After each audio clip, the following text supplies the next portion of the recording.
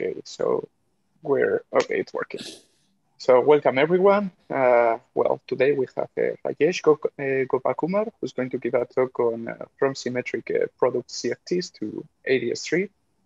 So, thank you very much, Rajesh, for giving the talk, and please, stage is yours. Thank you, Ander, and everyone in the Paris group. Good to see old friends, even if virtually, and pleasure to be part of your seminar series. So this is a talk based on some recent work with, of course, my long-term collaborator, Matthias Gabardil, my PhD student, Pranabesh Moithi, and Matthias's student, Bob Knighton.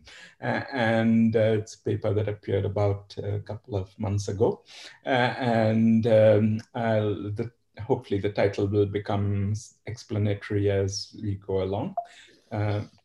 So I was asked to give a little bit of background to the topic for a bit more accessible.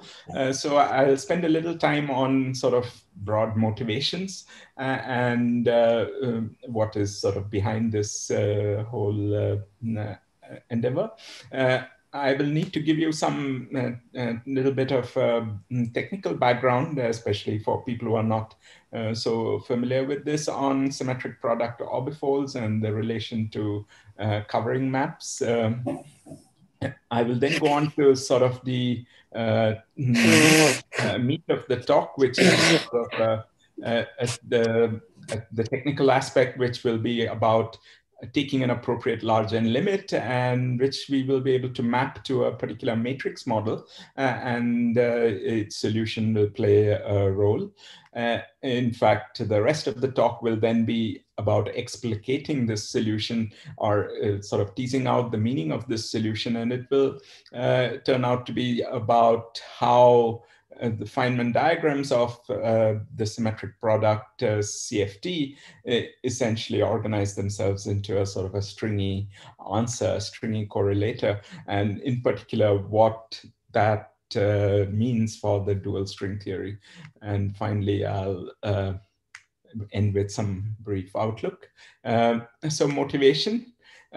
So one big question, at least that has been driving some of my thinking in this, is the question about how exactly large N quantum field theories reorganize themselves into theories of strings. Of course, there's a sort of a top-down or bottom-up, I keep confusing, answer in terms of D-brane physics, which tells you that it's open-closed string duality, which is the underlying reason. And I like to draw this sort of postmodern version of the Cheshire Cat as an illustration of how the holes in an open string description, by the time you sum over all the holes, you sort of end up with a closed string description with a different background. And this is how the passage between D3 branes and a stack of D3 branes and goes over to the ADS 5 times S5. But of course, this is a nice picture to have, but it's difficult to see how this explicitly happens, especially at large Stoft coupling, which is where the original the sort of the derivation, the intuition of Maldacena came in. And because of this, while we have a lot of examples coming from the string constructions, we haven't been able to really delineate the scope of gauge string duality and say when and which large N QFTs can reorganize themselves into string theories, and what those string theories are, what their backgrounds are, etc. So that's sort of been the motivation.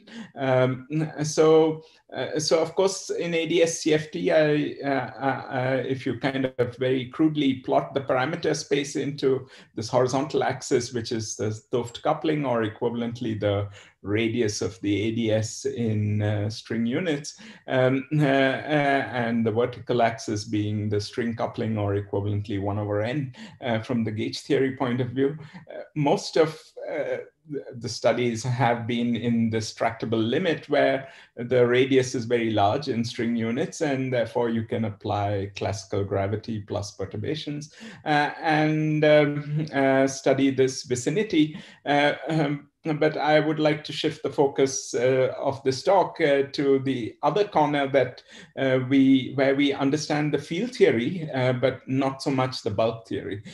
And this is this weak coupling limit of the CFT, but that corresponds by this dictionary to a very a highly curved anti-de Sitter spacetime, or equivalently, you could call it a tensionless limit of the string theory. So it's a highly stringy regime where much of your intuition of classical gravity is probably breaking down. And this is, of course, because the dictionary between the 't Hooft coupling and the ADS radius is something like this. And we'll always look at the case where the string coupling is essentially perturbative, so n is very large, so we'll look at the leading planar limit. The advantage of looking at starting, let's say, at zero coupling is that now you have actually only a finite number of holes in this previous picture, in the sum over holes. In any correlator, there are only a finite number of holes to sum over. And of course, there is still a well-defined genus expansion. So this perhaps is a place where you could hope to make that dictionary, that open closed string duality a little more precise and understand it in generality. And of course, if you understand the zero coupling limit, you can hope to at least go a little bit along this axis by treating interactions the way we do in our textbooks on quantum field theory, namely through considering them as essentially correlators in a free quantum field theory, but the interactions being additional vertices. So that's the motivation. Now, how do you try to more concretely proceed with this? Well, I will adopt a following operational definition of what I would like to see as the bare minimum of a derivation of ADS CFT, which is to look at this dictionary between gauge invariant correlators of the field theory. Will work in Euclidean space for simplicity. So that's why the correlators are on the sphere, d-dimensional sphere.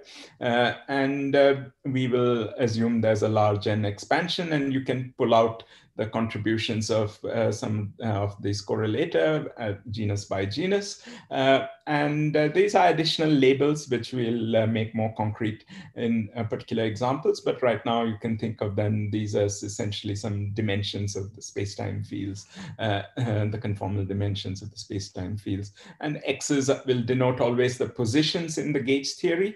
Whereas on the right-hand side, we'll have what might schematically be denoted as a string correlator, which is in terms of, again, an endpoint correlator on a world sheet with vertex operators, physical vertex operators here, which are inserted at the points Zi on the world sheet. And so Zs will always denote for me world sheet coordinates. And of course, they carry labels corresponding to the space-time and the same other additional labels that are there over here. But of course, perturbative string theory, if you are computing a genus G correlator, you're instructed to compute this sort of sigma model correlator and then integrate over the corresponding moduli space of the genus G surface with n punctures. N is the number of the insertions here.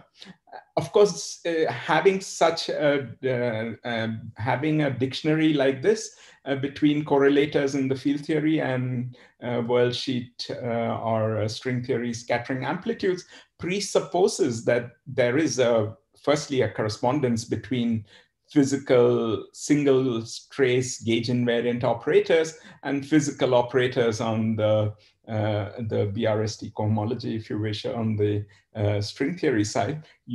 This, of course, is a prerequisite to be able to even make such a claim. But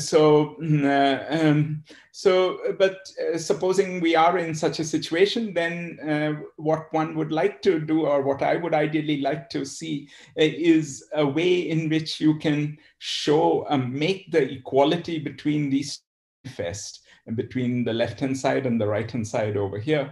And in a way, this is a mathematically well-posed question, because the left-hand side is, in our case, actually free quantum field theory, but more generally, let's say a fixed point of a conformal field theory, of a quantum field theory, a conformal field theory, and you can define it as with your favorite definition. So the left-hand side is something you would all feel comfortable defining, or indeed calculating. But the right-hand side perhaps is less, we have fewer examples where we have a well-defined right-hand side. But in principle, the idea is that there is some sort of a sigma model which captures the world sheet of the string theory, and this is also a two-dimensional CFT, and there are rules for computing correlators in that two-dimensional CFT. And in principle, this object should be autonomously well defined, independent of the definition here. And it's a well-posed question to ask, when does such an equality hold, or can we actually make this equality in a sense tautological? Can we kind of in a way show that the left-hand side or the right-hand side are manifestly the same as the other?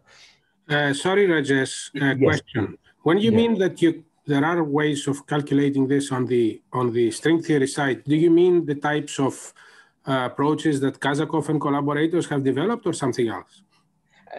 No, I'm just old-fashioned, but a bit of 2D CFT. So I will, of course, talk of one in which the case of ADS3 times S3, where with NS flux, where, of course, there is a well-defined world sheet CFT. But I have in mind that this is actually broader than that. And there are cases, and let's say even with ADS5 times S5, perhaps the Berkowitz formulation or some other formulation overcoming some of the technical challenges of Ramond fields, that there is some underlying two-dimensional CFT with well-defined rules for computing correlators of BRST invariant operators. So it's only at that broad level that I have in mind. Okay. But for the specific case I will be mostly considering, there will be a very specific 2D CFT. But I suspect it is much more general, and whatever obstacles we have are merely technical. Rajesh? I mean, one more general kind of limitation to tautologizing the correspondence in this language is that, we don't know that every CFT has a string dual, so there may not be the necessary ingredients to define that right-hand side unless you... Yeah, so in fact, that is part of the quest. As I said, one of the motivations is to delineate the scope, when and where, which CFTs have this. So ideally, I would like to be able to have a mechanism, and I'll try to sort of show the direction in which, how far one can try to go in that direction, where one can answer such questions. I mean, at the moment, our only source for getting possibly true examples of this correspondence is through D-brain constructions. I would like to have a picture which is much more first principles and tells you when, at least in the case of weakly coupled QFTs, where there might be a bona fide string theory on the right-hand side. And thanks. So, okay, so this was, of course, very broad and very this thing, but I would like to say that there's a proof of concept that you can actually, in which this can be actually realized. And this is a specific case of the ADS-CFT correspondence, namely of the ADS3 CFT2, where a lot of this discussion can be made extremely explicit, extremely concrete, and we can see multiple features, and I'll try to bring out some of this.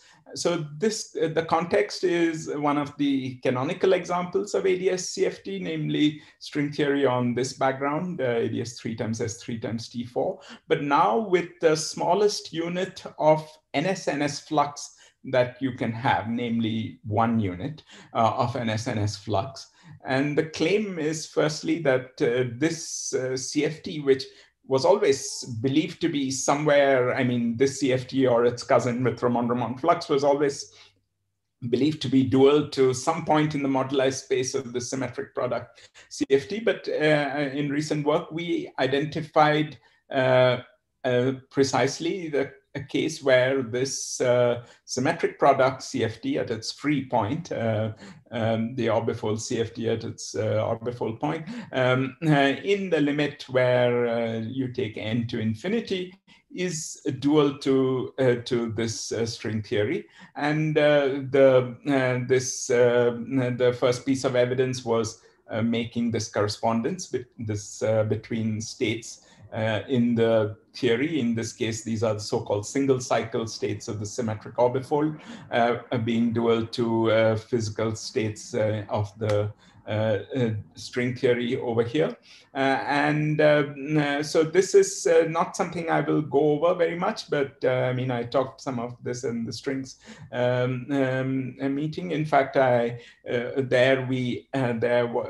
talked about our work of 2019, where we even went where what we could show was this derivation making this equality manifest, because what we computed was the right-hand side of this theory, which is a well-defined sigma model. We showed that the CFT with k equal to 1 is somewhat unusual, and especially when you consider the so-called spectrally flowed sectors, which so this index W corresponds to this this notion of spectral flow that you have in these string theories. So the correlators for such spectrally flowed operators on the worldsheet is quite subtle, and at k equal to 1, they have a rather unusual delta function localization. So there's a product over here of n-3 delta functions.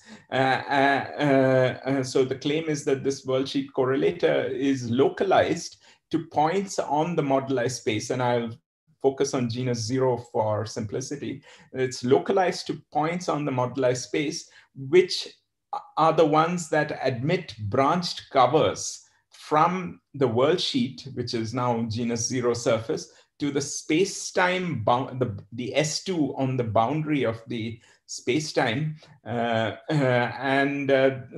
a branch cover like this, so X is the space-time coordinate and Z is the worldsheet coordinate, and which has branching Wi, this label Wi, which is sort of the spectral flow index from the point of view of the worldsheet theory, and which is essentially the length of the cycle of the orbifold from the point of view of the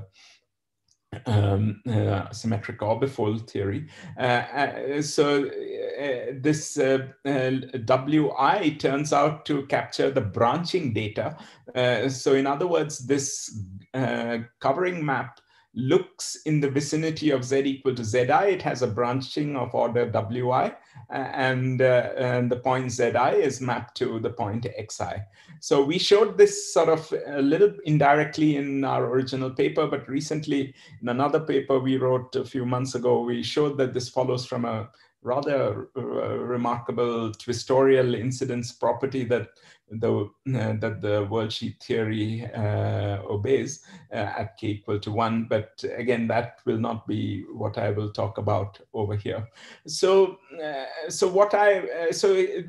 so here, just to sort of so that you don't get lost, what we were showing here was that we were starting with the right-hand side, and the string worldsheet theory showed that it localizes to certain points on the moduli space of the worldsheet theory, namely the points that obey this relation. So supposing I fix my Zi and my Xi, then of course there are n-3 delta functions over here, which is exactly the dimension of the complex dimension of the moduli space of n-punctured sphere.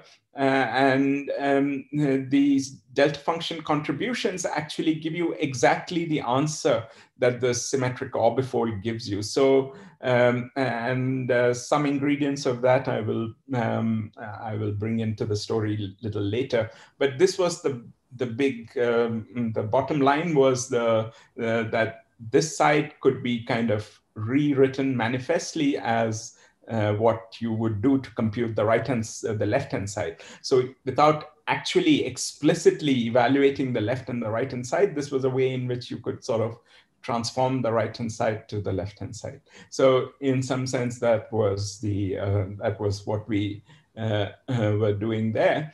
Sorry, just one question. Yes. Normally in a CFT that we use in string theory, the correlators have power-like behavior for various reasons. How come you get delta functions? So this, of course, is something which is, I think, the underlying reason, the one-line reason to your question is, I think that it's a topological string theory. And there are many indications of this, that this K=1 theory is really some kind of a topological string theory. And in topological string theory, this sort of feature does happen. The correlators are often delta function localized, which is why they are so there's some underlying. So you mean that K=1 corresponds to bosonic level K=0? No, it's actually K=3. There's a shift by, K+2. I see. So it's SL2 at, but I think the supersymmetric theory is there's some underlying topological twist. It's effectively a topologically twisted sigma model, and I can go into some reasons for that later if you're interested. But that, I think, is the bottom line. But okay, now we see this from both the Ward identities, the SL2 Ward identities, and as I said, from a free field realization of this theory that exists at K=1, there's a kind of this twistorial incidence relation also leads to the same delta function properties. So there's multiple reasons now to really think that this does happen. And of course, it is exactly what one needs for this correspondence to work. So I was talking about going from the right-hand side to the left-hand side, and that in a way seems easier to do because if you know the right-hand side, you can try to look at this. You evaluate the correlator, or you study the correlator and argue in some way that it must be equal to the left-hand side. It seems much more difficult to go from the left-hand side to the right-hand side, from fields to strings, because in some ways you have to reconstruct a worldsheet integrand, and that's of course not unique because you can always add total derivatives and so on. And we are familiar with that in our even from worldsheet descriptions of flat space string theories. But nevertheless, that does not preclude having a canonical or some natural form for the correlator on the right-hand side. And that's what I claim will happen. This way of trying to recast the correlators of a field theory as an integral over moduli space with some integrand which corresponds to a stringy correlator is sort of a general, what I will try to show is that for the symmetric product CFT, this will realize this sort of a broad general approach that I had sort of developed many years ago to carry out this sort of passage. And I'll just summarize right now in a slide what the general broad idea is, and then we'll see the specific realization in this particular system as we go along. So the basic idea is that if you are looking, of course, at, as I said, in the weakly coupled theory, the free field theories, then you have a Feynman diagram contributions to each of to these correlators. And if you wish, you can view this Feynman diagrams as sum over world lines of different topologies. In a large N theory, the idea is that this sum can be recast as a sum or an integral over distinct world sheet topologies, which is what are distinct world sheets, and which is what the moduli space is about. And that realizing the open-closed string duality, whereby the 't Hooft double lines can get glued up in a very specific way to form the closed string world sheets on the right-hand side. So just in pictures, so you have correlators of the field theory, which would be sum over various world lines or diagrams. And the claim is that this sum can be rearranged into a sum over world sheets. And in fact, there's a very canonical way to go from here to here, which associates to each Feynman graph a closed world sheet, meaning a point on the moduli space on the right-hand side. And this uses a very nice parametrization of the moduli space due to the, which employs the mathematics of Strebel differentials and gives a very natural parametrization of moduli space, which is exactly what we need for this open closed string duality to take place. So essentially to each Feynman diagram, so this, you can think of these as double line strips, to each Feynman diagram, there's a canonical way to glue them together to form a closed string world sheet using this treble parametrization. And we'll see a realization of exactly this idea coming out without having to sort of do anything. It just sort of comes out of the box when we look at the symmetric orbifold correlators. So in some ways, I view this as some kind of a refinement of the 't Hooft. 't Hooft taught us that you can very naturally assign a genus to double line Feynman diagrams, and that was sort of the initial reason to believe that there might be a string dual to larger gauge theories. This is in some ways a further refinement, which says not just a genus, you can assign the whole genus moduli space comes out from the Feynman diagrams, because you can very canonically associate to Feynman graphs points on the world sheet, which implement this gluing in a very natural way. So that's the broad picture. So that was sort of the motivation. Now, as I said, I will focus on this particular example, and but I'll have to give you some background on the symmetric orbifold correlators. So, Rajesh, can I ask a question about treble map? Is this covering densely the moduli space? So yeah, it's a 1:1 cover, and the question of the density, maybe it'll become a little more clear when I come at the end, when I talk about the specific. So let me answer the question about the density a bit later, if you don't mind.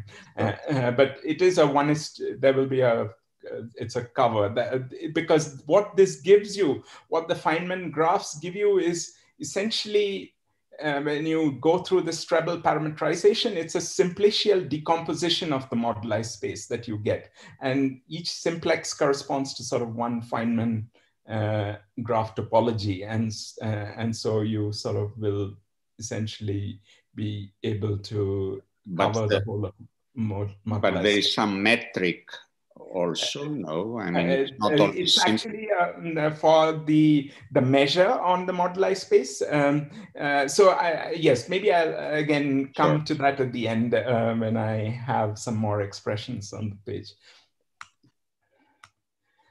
So as I said, we'll try to implement this fields to strings program in this test case of this symmetric orbifold CFT, which is simple enough, but yet complex, has enough complexity. So we are looking at this orbifold of k copies of T4, orbifolded by the symmetric group that permutes these k copies, and we are looking at the limit as k goes to infinity. And the correlators we will consider are things in the W cycle twisted sector. So the analog of single trace operators here are those where you consider the twisted sectors labeled by a conjugacy class with a single cycle of length W. And very more specifically, we will consider the ground states of those twisted cycle sectors. That will not be that will be a rather inessential aspect. It's a bit like restricting to tachyon vertex operators if you're considering general properties of string theory.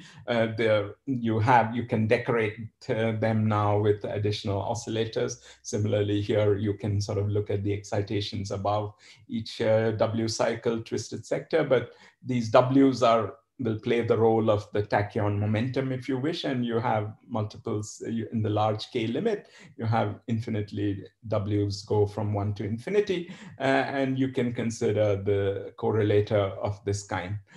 Now, these were studied, these have been studied, and people here in the audience, in Paris, definitely people like Jan and so on have looked at it.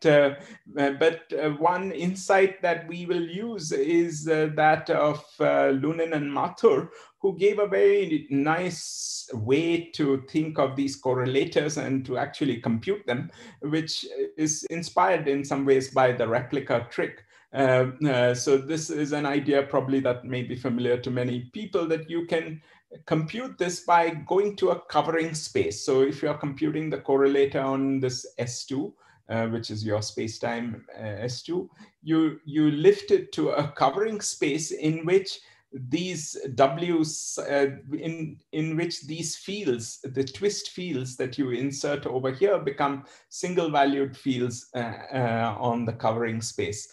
So the cycles here, I've shown cycles of length 2. So you have a branch point then in the covering space, and you insert, you lift the points. The points of where the twist fields are inserted are lifted to branch points on the covering space. And the covering space can have a topology which is determined by various these numbers. So the idea was, instead of computing on this space, it's easier to compute on the covering space. The price you pay is that you have a non-trivial branching structure, and you have a covering map which you have to find, which captures the branching structure at each of these insertion points and sort of puts them all together in a consistent way. And the nice thing when you're considering ground states is that these go over to just vacuum insertions on the identity insertions on the covering space. And so instead of computing a correlator here, you compute a path integral, in this particular case, a vacuum path integral on this covering space. And now with a single copy of the T4, because that's what going to the covering space does, that instead of all these multiple copies of T4 which are permuted, you have a single copy of T4 but on the bigger covering space. And these covering maps have the behavior, like I said before. If I have this W, then they have to have a branching of order Wi at the points Zi, and so the covering map maps Zi to Xi with this branching W. So that's the way Lunin and Mathur said that instead of computing this on the original S2, you get a sum over contributions from all the covering maps that are allowed, which have this specific behavior. So there in general will be discretely many of these covering maps that are there, because supposing I were to, I mean, if you're familiar with the mathematics of covering maps, the way the problem is normally phrased is that if I specify the points on the covering space, the Zi's, and the branching data Wi's, it's easy to convince yourself that you can specify 3 points on the target space, and 3 of the X's, you can, by Mobius transformations, put them at 0, 1 and infinity, but then the remaining n-3 of the xi's are determined. You don't have any freedom. So covering maps are very rigid in that sense. But there are discretely many choices of them, and you sum over all these contributions. But for us, perhaps the viewpoint which is more natural is sort of an inverse one, because we are specifying the points xi on the original space and the data wi, the branching data. Then you equivalently determine n-3 of the zi's, and the other 3 are put at 0, 1, and infinity. So you determine these, and that means these covering maps exist on a discrete set of points on the moduli space of this n-punctured sphere. If I think of the moduli space of, if my covering space is of genus 0, and in the large K limit, the dominant contribution will be from those. What I get are a set of the covering maps exist at a discrete set of points on the space of these moduli space of the covering space, the n-punctured sphere. And how do you actually compute the correlator? You realize that there is a pullback from your original space to the covering space, and this induces a metric on your covering space, and there is this is a non-trivial metric, and there's a Liouville action for this conformal factor, which is given by the usual sort of action. So this phi is log of del gamma square, mod del gamma square. That's the covering conformal factor. And this is the usual action. C is the central charge of the seed CFT, which will be 6 in our case.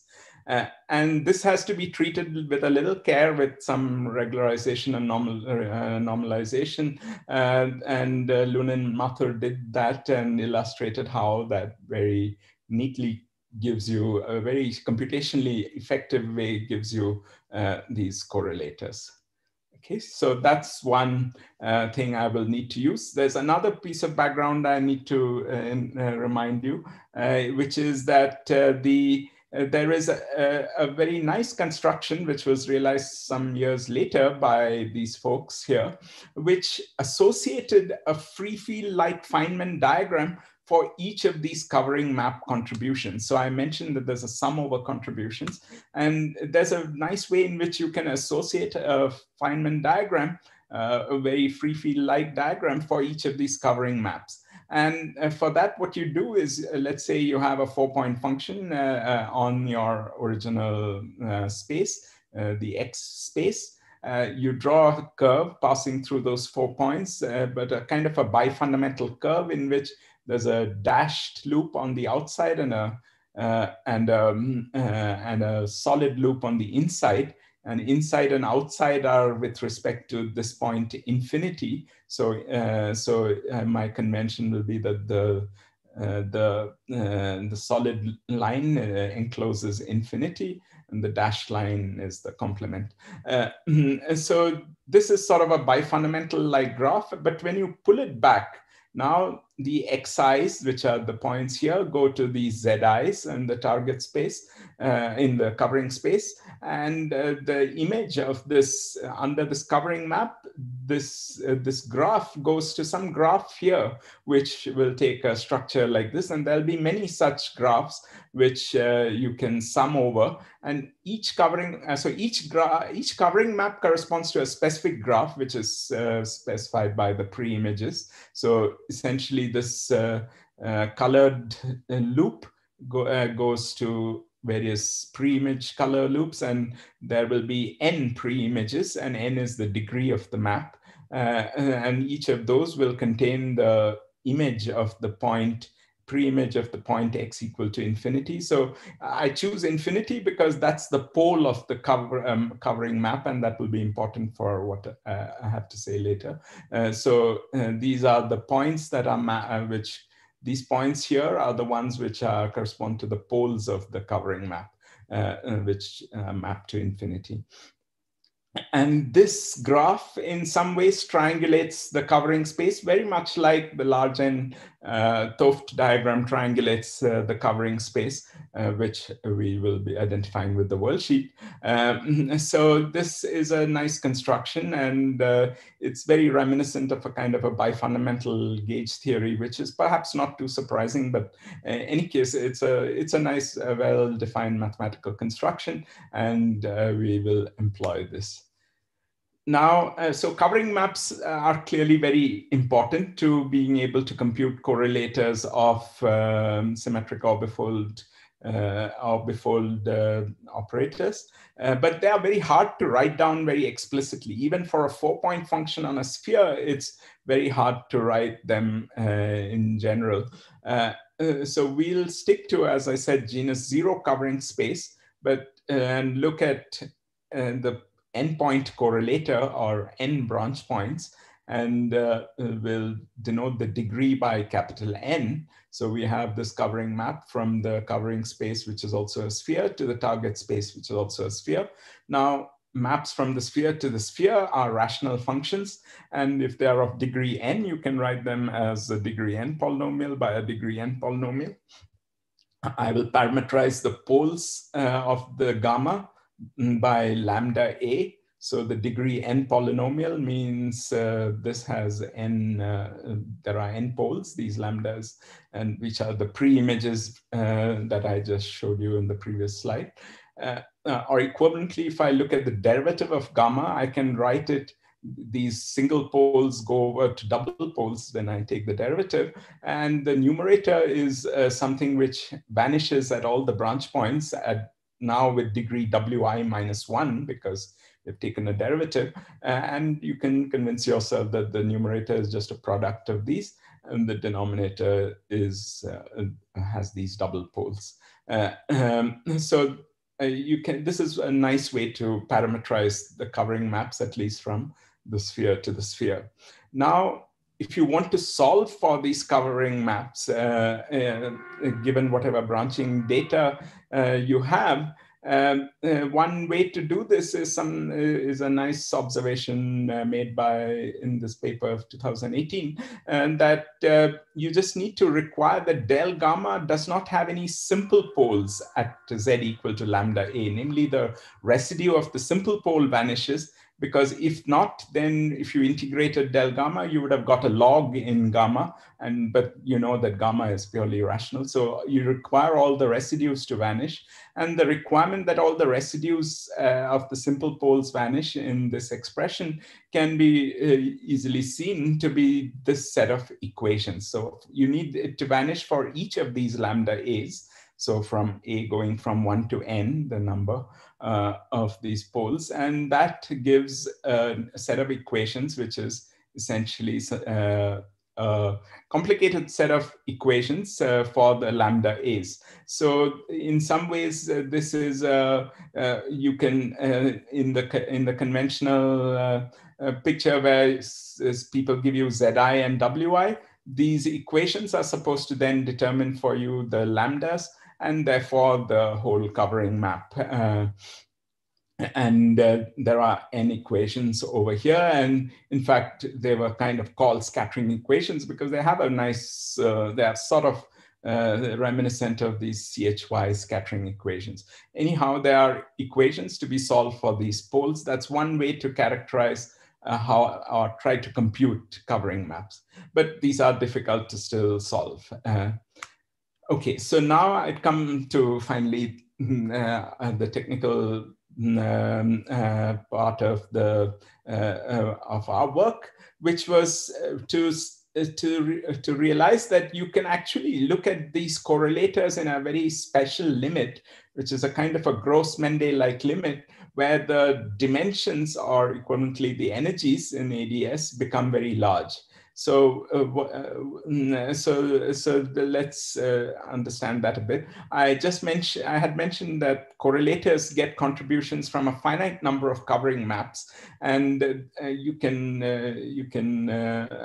argue that that number scales with n, and the little n as well as the degree capital N of the covering map in this way, where the degree of the covering map is given by the Riemann-Horowitz formula in terms of the branching data Wi. So it goes as some power of n for an n-point function. For a 4-point function, n is 4, a little n is 4. This is just n square. So there are finite number of, usually you pick up a finite number of points on moduli space where, as I said, these covering maps exist.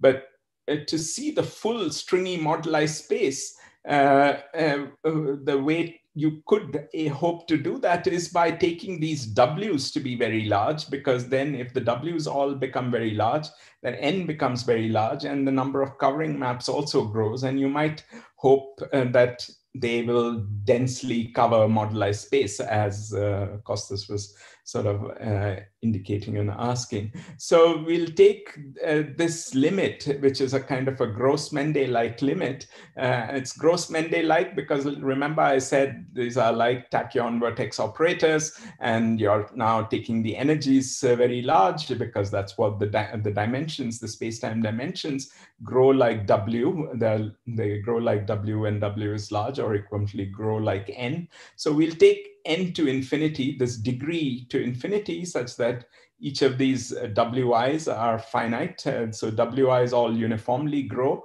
and you keep this ratio fixed, alpha I.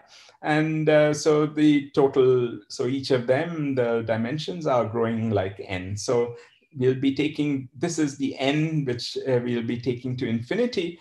Should not be confused with the capital N of the symmetric product and so on. We have taken the symmetric product, in fact, I denoted it by K. We have taken that to infinity. We'll keep that very large, but but here we are looking at effectively the degree or the dimensions of these operators and taking that to infinity, and that's the large n limit. And that is actually very nice, because if you recall, I just showed you these scattering equations that determine the covering map.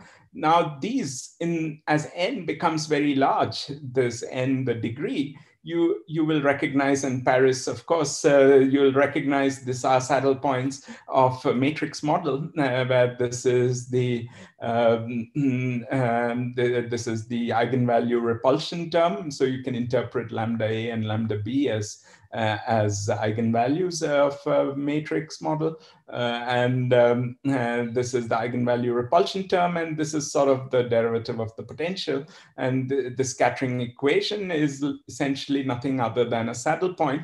And it's a saddle point of a special matrix model, because the derivative of the potential is this. That's what the saddle point would tell you. So the potential itself is a logarithmic potential when you integrate this. So it's what is called a Penner-like matrix model. So it has these log of z minus zi with fixed coefficients alpha I. As n goes to infinity, the alpha I were held fixed.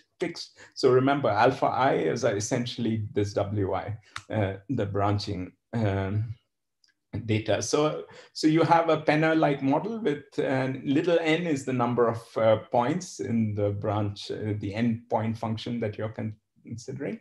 So this is a Penner-like potential, which has actually appeared in discussions of AGT and their relation to topological strings and so on. But independent of that, this is a well-defined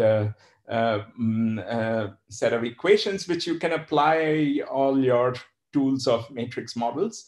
You define the resolvent, the usual define a resolvent in this way, and where you expect these lambda A's to sort of coalesce into some support over some curve C.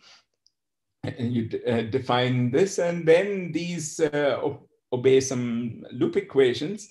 In fact, it's very easy to write them down from the saddle point, even for finite n. You have, in terms of the so-called spectral curve, which is just shifted, the resolvent shifted by a piece involving the potential W prime.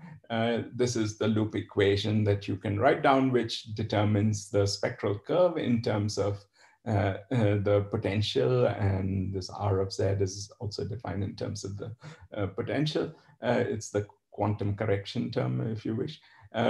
So this spectral curve, in fact, is very simply related to your original covering map that we are setting out to solve in this large N limit. So if you just use the definition of Y, you see that the potential term gives you this, and this was the term involving the resolvent. That's something like this. So this is, if you just go back to the parameterization of the covering map that I wrote down over here, this is nothing but the derivative of the log of del gamma.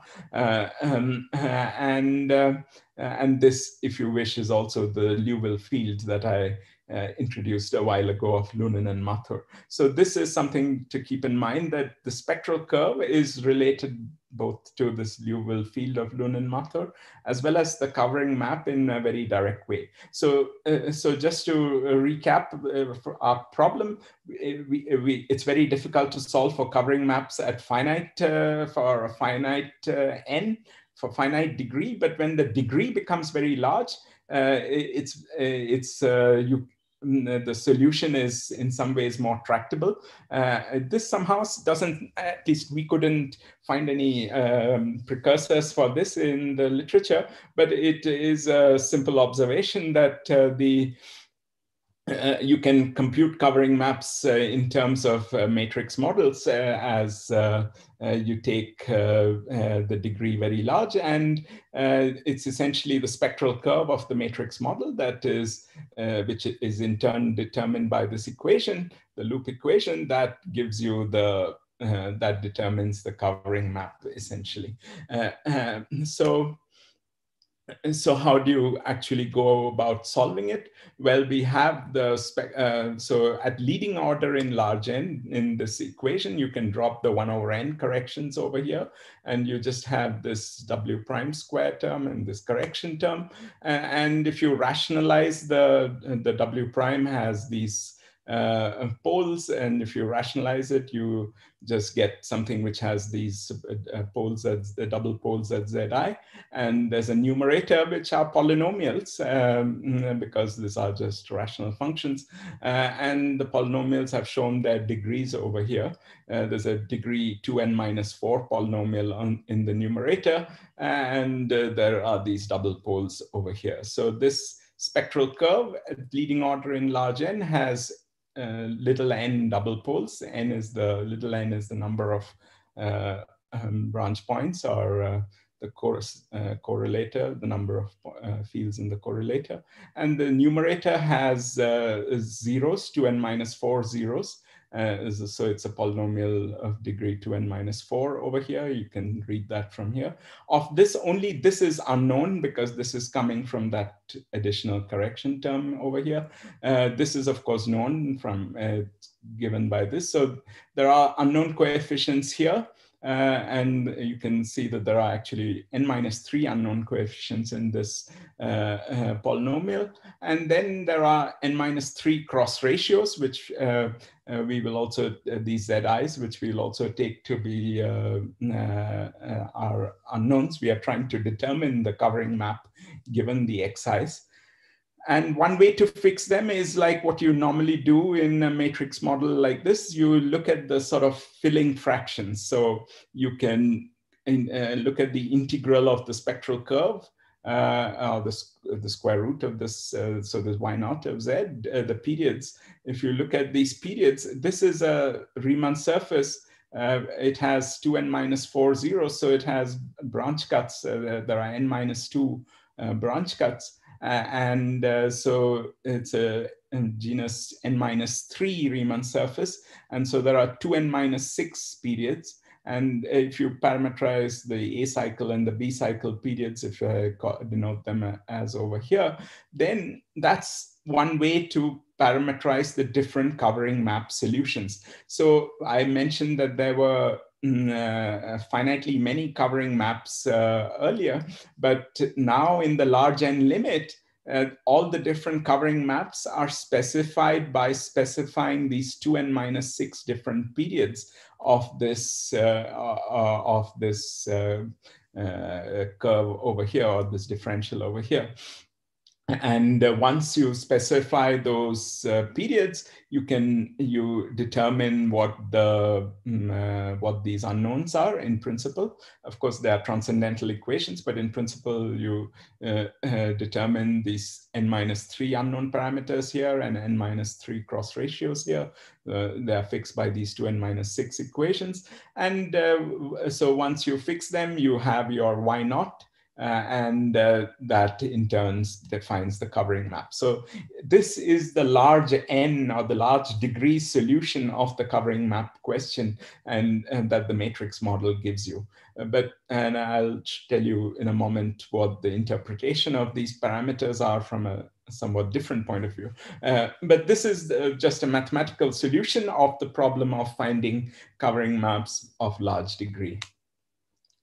But I want to point out something very interesting here, which is I was here looking at the leading large N solution of this loop equations, but you can, of course, consider the 1/n correction that you have over here. And quite remarkably, if you just compute that, you get this Schwartzian of the covering map.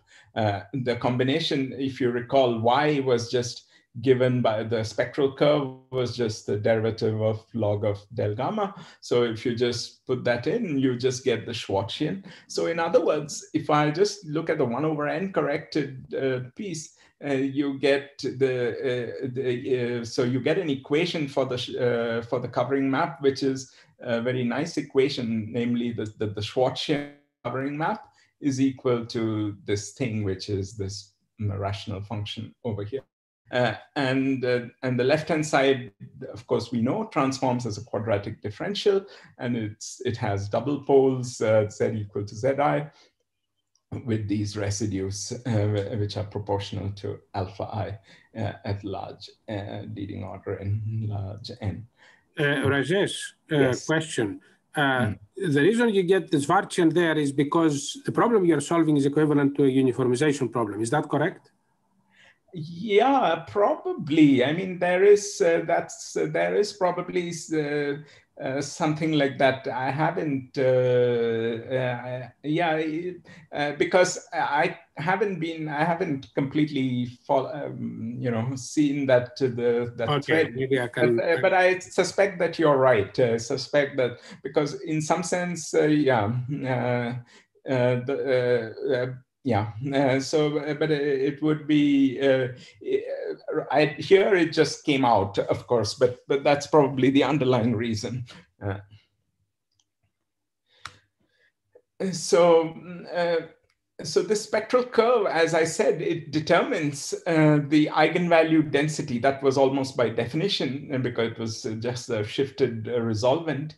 It determines the eigenvalue density of the poles in the colored loops of this Feynman graph. So if you recall, now I go back to the diagrammatic picture of these covering maps, and each of these poles were the pre-images of infinity, but we at the same time now see that in this large N limit, these poles whose density is measured by this resolvent or the spectral curve, these curves have coalesced into these poles have coalesced into these cuts of the spectral curve in the usual way we know for eigenvalues.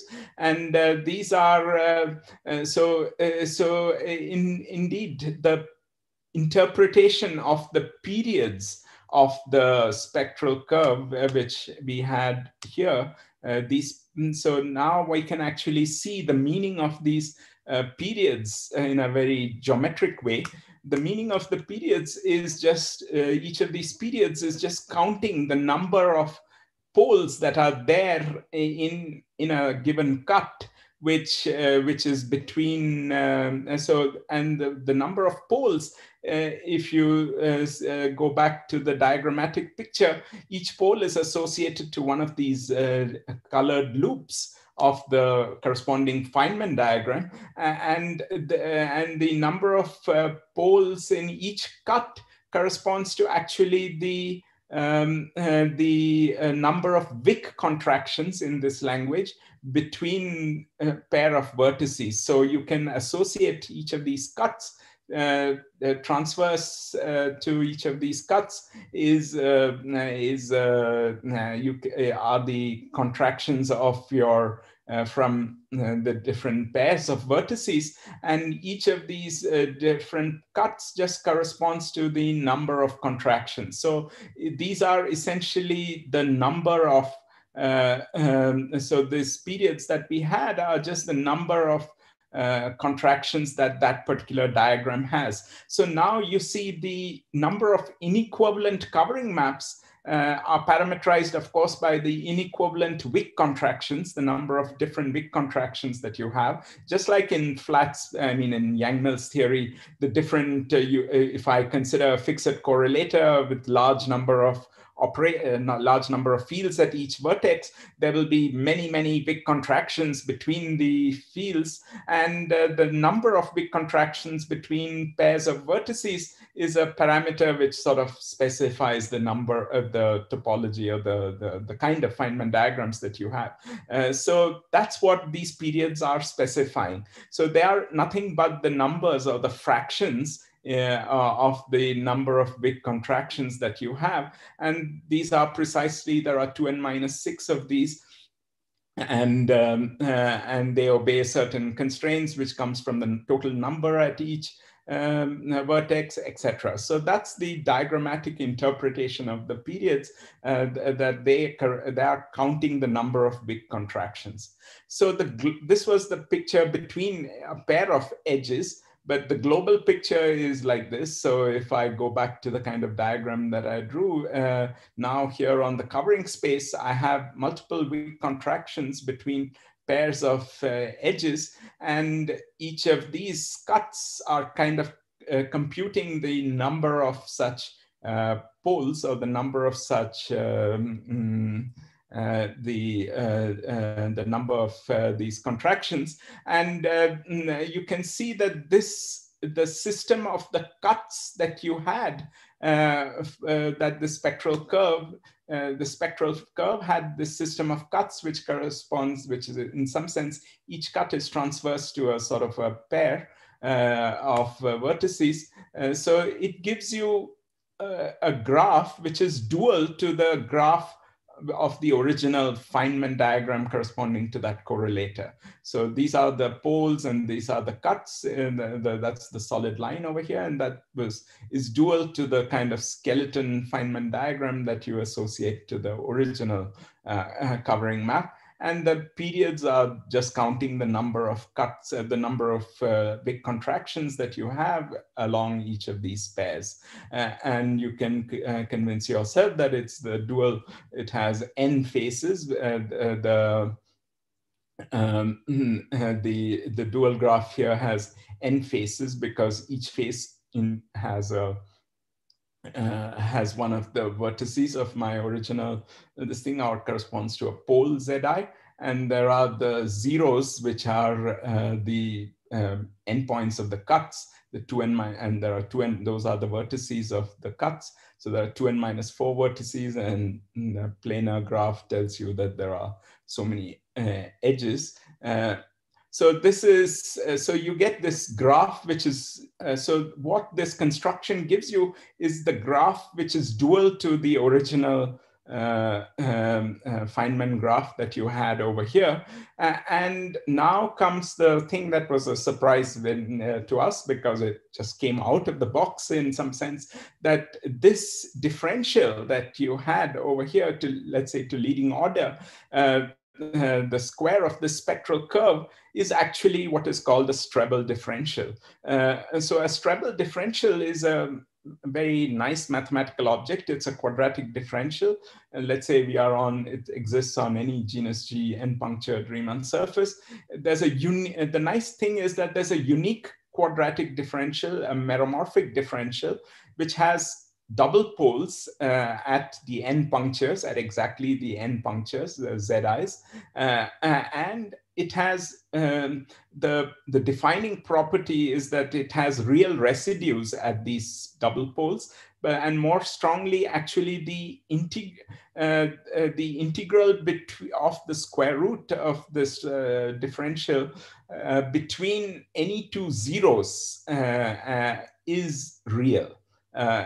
So in general, of course, if you take a quadratic differential, take its square root and compute the integral between any two zeros, it will be a complex number. But the defining property of the Strebel differential is that it has real periods. And that is now exactly what this y0 square had. These were the zeros, which were the endpoints of the cuts. It has double poles at z equal to zi, and these periods are real because in fact they are real, and their interpretation is as the number of these Wick contractions. So these are real periods that you have. And so the significance of this Strebel graph, or the Strebel differential for this idea of going from Feynman diagrams to the closed strings is as follows. The Strebel graph has these zeros, so the Strebel differential has these zeros, and what actually happens is that the Strebel differential foliates this Riemann surface into various sort of these horizontal trajectories, which are closed trajectories, where the Strebel differential is sort of real. In general, for a quadratic differential, these horizontal trajectories, which you can define, will not close. But here, for a Strebel differential, they close. They form these sort of disk-like domains, which are separated by cuts that are joining the zeros of this. So in some sense, the graph that I mentioned here, which has vertices which are vertices that are the zeros of the differential, and this whole cut system of this Riemann surface, that corresponds to this so-called critical graph of this Strebel differential, and inside each of these domains is a disk-like domain. Each contains one of the punctures of the Riemann surface. So the zi's are these punctures. I put 1 at infinity, and these ai's are the zeros, and so you get these different domains. And this is the critical graph, as I said, that connects the zeros. And that's the graph which I just mentioned was the dual to the original Feynman diagram, or the skeleton of the original Feynman diagram. So now to sort of go back to that picture of why this is implementing open closed string duality. Firstly, these Strebel differentials, they were of interest to mathematicians because they give a one-to-one parametrization of the moduli space, more generally of the genus G moduli space. But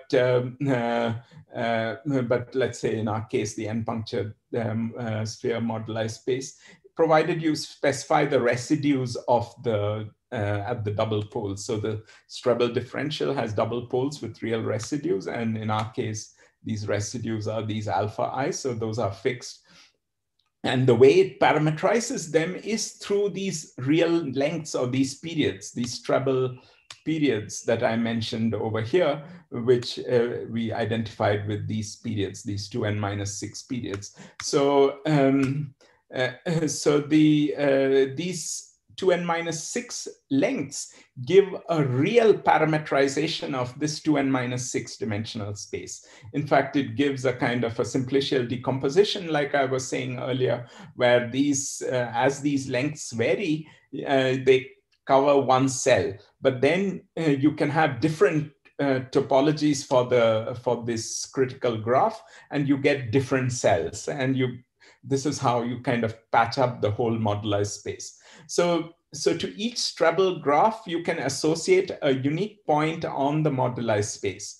And the way that happens is like what I was saying. There's a, and I'll have a picture in the next slide, that for each Feynman graph, which will be specified by these numbers, because these are the numbers of the Wick contractions, like I said. So these are the periods of the Treble differential, which parameterize then the points on the moduli space. And you get to each such graph, you get a dual Treble graph, and therefore, and in fact, that Treble graph tells you how these ribbon graphs are kind of glued up, and it realizes this prescription. And in some sense, the exact dictionary between the Treble lengths and these big contractions was something that Razamat had actually pointed out as a possible way in which this connection could take place for Gaussian matrix models.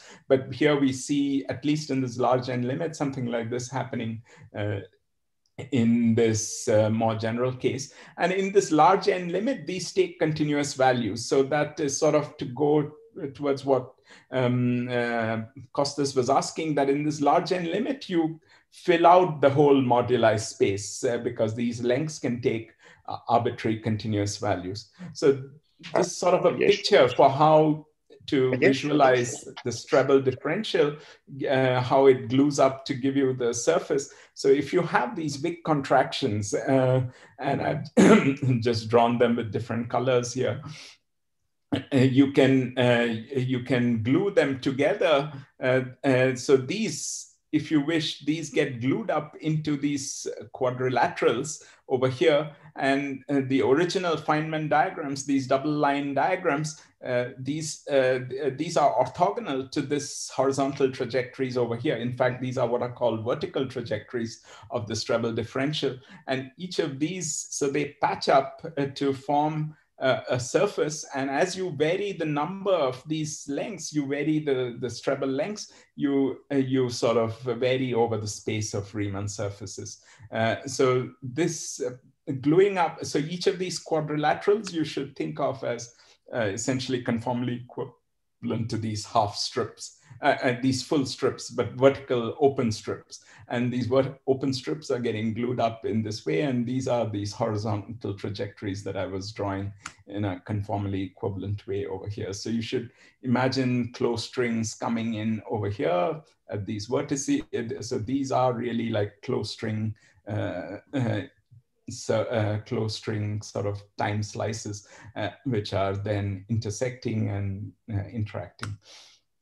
Okay, I think I've probably reached the limit of my time. I'll just take a couple of minutes more, if that's okay, Ander. Well, I would say we're already over time, so if you can start wrapping up, say yes, I'm 5 minutes maximum. Essentially just this thing. So this.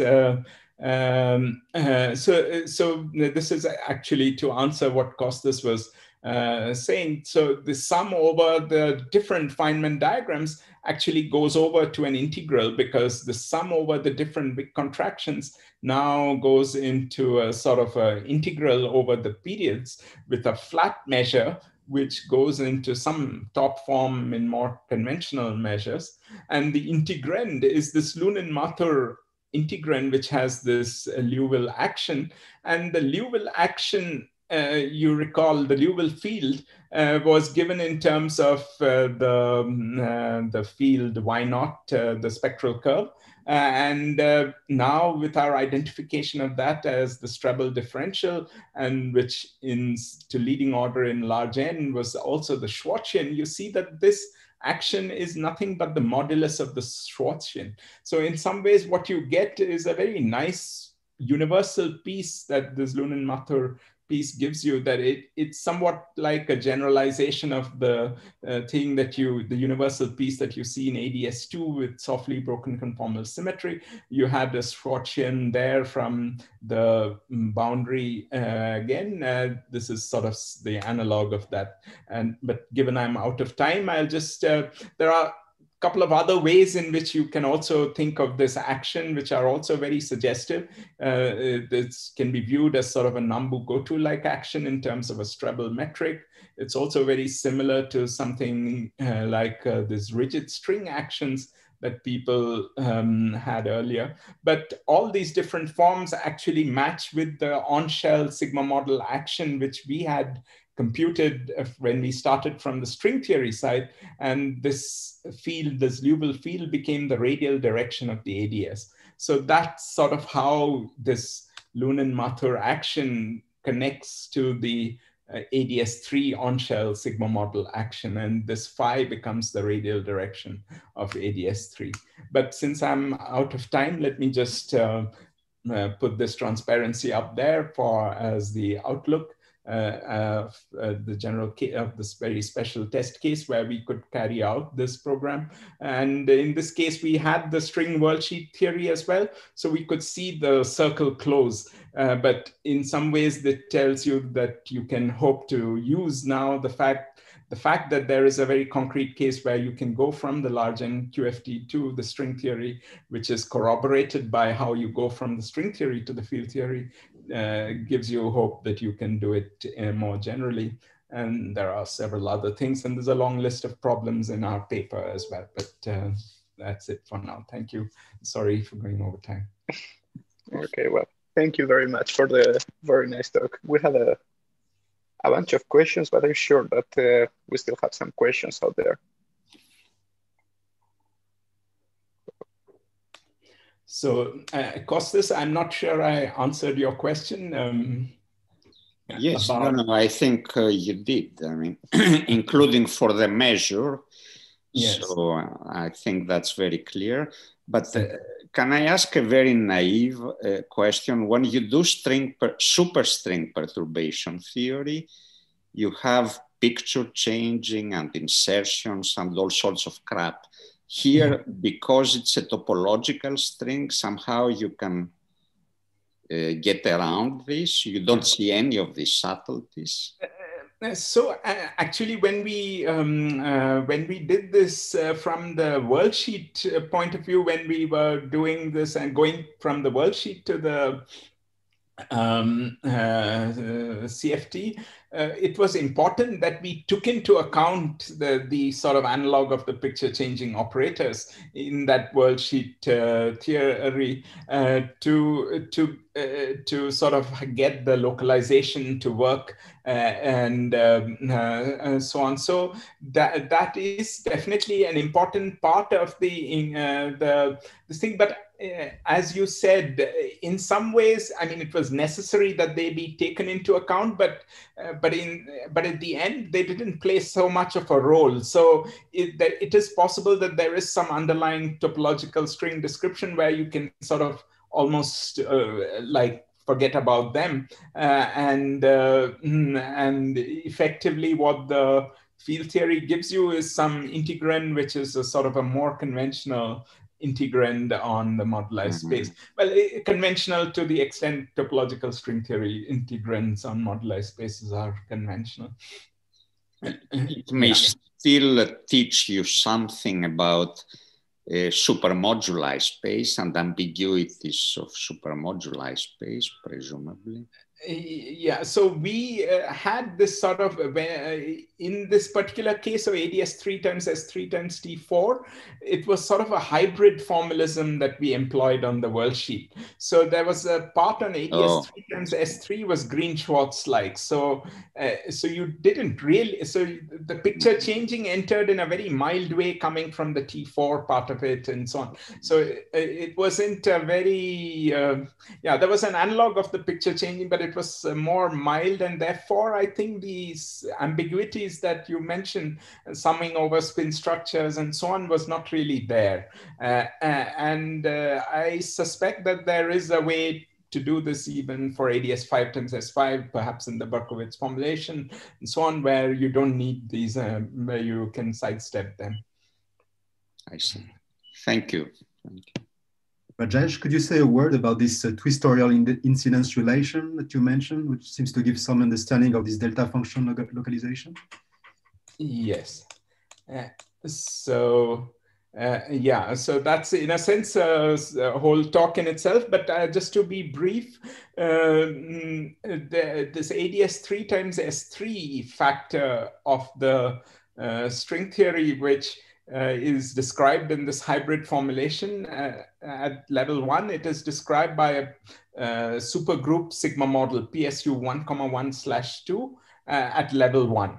And now this level 1 supergroup Weissenbaum-Witten model has a free field realization, something like the SU2 level 1 Weissenbaum-Witten model. And that free field realization now has bosons and fermions. And what I mean over here, the size are the bosonic coordinates in that free field realization. And if you wish, this size can be viewed as some kind of twister-like coordinates for the S2 that's on the boundary of the ADS3. And this, because that's in a way what it is, the free field realization is a bit, I mean, it's the supergroup PSU 1,1/2. It's a bit like some kind of a linear sigma model realization of that. And the PSU 1,1/2 acts on this CP1/2. So it's essentially the CP1, which is a kind of in a twistorial way of representing the boundary of the ADS3. You can identify X as the ratio of psi plus over psi minus. Yes, exactly. The ratio of psi plus by psi minus becomes the is this X in the usual coordinates. And this relation, this linear kind of relation, which tells you that essentially this is what this relation essentially tells you that is that X is equal to a covering map, and that this vanishes. I mean, you get an equation which is essentially whose solution is X. It's like the solution of X times f of X is equal to 0. The only solution is f of X is a delta function. So that's how you get the delta function correlators from this. And so this is a bit like that twistorial relation, which gives you that. And it comes out. It's very specific for k equals 1, apparently. Sorry? It's very specific for k equals 1. There's no remainder. Yeah, it's very specific to k equal to 1. But that is, I think, where the topological string and this description really holds, because for k greater than 1, it is almost certainly true that there is a continuum in the spectrum, and the CFT has some non-compact, I mean, it's a singular CFT in some sense. It cannot be anything like at least that of a T4 symmetric product. There are maybe ideas that there could be a Liouville piece and so on in this symmetric product, but it is likely to be more complicated. But the k equal to 1 theory is the one where the spectrum is discrete and it has, it's sort of well, so there's something very special about the k equal to 1. And I think the right way to actually think of this is actually through a limit through Ramond-Ramond flux, because you can, k jumps by discrete units, but the Ramond-Ramond flux you can turn on in a continuous way, at least at weak coupling, because they are quantized in units of G strings. So you can go from effectively a radius 1 to 1 plus epsilon by turning on some epsilon RR flux. So there is a continuous way to, I think, go away from this k equal to 1 theory, which would be, but that will then, where you can still probably use this free field realization in a perturbative sense. Okay, thanks a lot. Okay, guys, maybe we can take one more question, and then, well, at least we switch off the YouTube video thing, and then, well, I mean, we can keep it informal. So, Stan, you take the last question. We cannot hear you. This approach was formulated, if I understand correctly, is in the large n limit because, of course, it's scaled, n is scaled away, and there are the alpha parameters that describe the large n limit. So, yes, how is it possible to imagine computing 1/n corrections in this around this? Yeah, so we haven't systematically studied this, but I think it is possible. I think these loop equations give you a good starting point, because this equation is true for any n. Because it follows purely. These equations are also true for any n. And so you can, from these equations, directly derive this equation for any n. So now you would imagine perturbing then around the leading large n solution in some systematic way, taking this into account.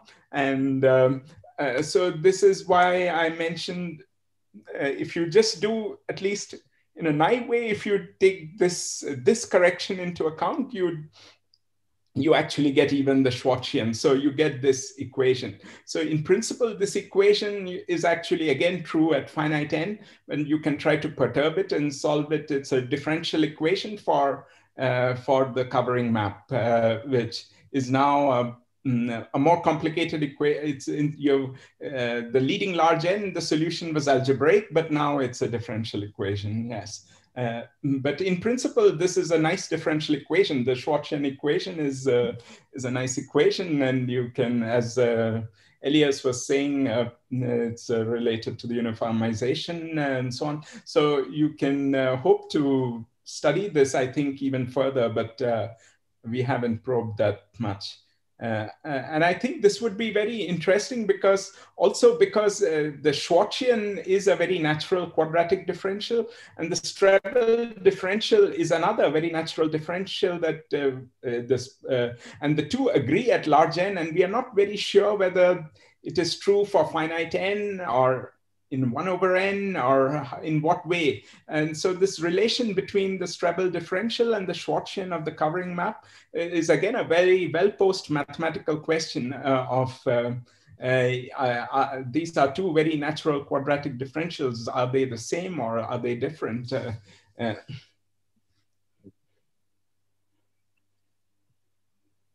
thank you very much. Let's see. I'm going to stop the